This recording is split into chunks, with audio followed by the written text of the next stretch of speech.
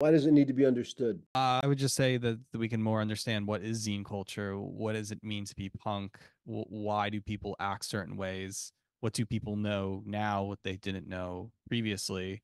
You know, it's not like people in Dime Square know what you're talking about. You would have to sit down and talk to some of those figureheads. But again, who's to say a scene's a scene? I'm not gonna judge. You know, if you don't like that scene, start your own scene. As pretentious as that sounds, but I was about to say, going back I on the agree with whole, what you're. I agree with what you're saying there. Start your own thing, but I think part of a zine culture is to have controversy or is to push limits and define yourself. It's about exploration. It's not about static understanding, and that's where you can see Jim Goad was a culture vulture. He had a static understanding of these subjects, an educated static understanding, where we were trying to understand things or push limits or get a conversation going or cause trouble, start fires. right, right.